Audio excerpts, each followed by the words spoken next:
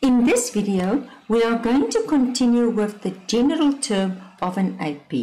You will find this on page 45 in the Namibian AS-Level Mathematics textbook, y equals mx plus c to success. Let's look at another example. Example 4. For the sequence this, find the 10th term. It's just that the sequence is a bit more challenging now. And then the nth term. Okay, this is coming in new. So first, I first determine, is it an AP? Yes, it's an AP. And then I find the value of D, and I'm finding it by saying the way I determine it. So negative a half minus 2 is negative 2.5. Then I substitute the 10, and I'm getting my value. If I want to find the nth term, I just substitute A in, and I just substitute D in, but I leave N, okay, because I want to keep it open. It's almost like I just simplify that formula for this specific sequence, okay. So then I just simplify, and now it's just making that a little bit easier. Now I can, say for example, I want to find the 10th term. I can just say this times 10, and then say 4.5 minus 2.5 bracket 10, and I will directly come to this answer without putting in that first. Okay, I want you to stop the video, and I think I'm going to make this one very, very simple. And I'm just going to give you number F. I just see there's example 3, but it must be example 4. Okay, you can continue the video as soon as you are finished. So if we start with number F,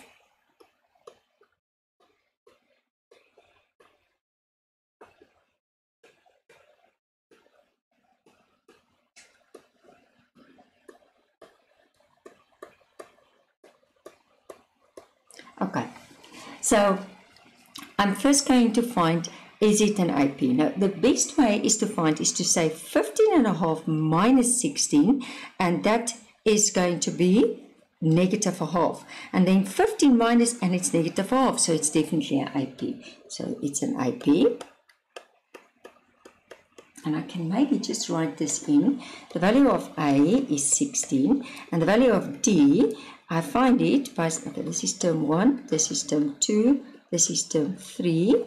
So by saying term 2 minus term 1, which is 15.5 minus 16, and that's just negative a half. Okay, and now I'm asking you to find the 19th term. So let's just go T19, and I'm going to show it to you in this one.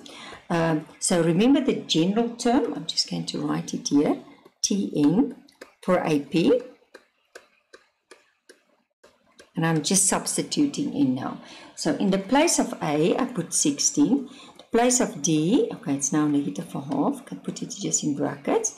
And it's 19 minus 1. Okay.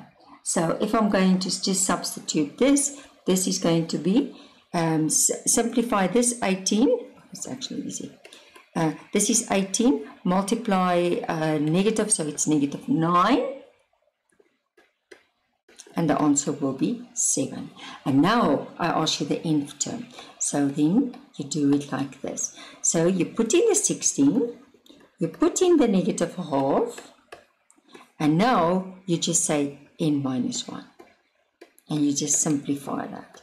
And you get 16 minus a half n plus a half.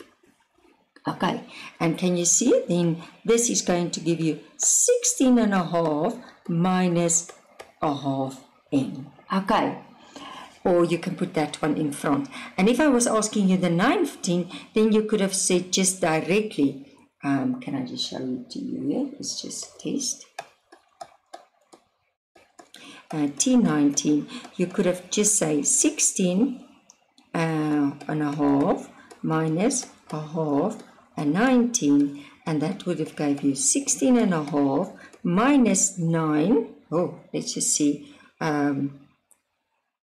Okay, that would have been 89.5. Okay, let's just quickly see here. So it's 16.5 minus 9.5, and that would have given you the half cancel, that would have also gave you the 7.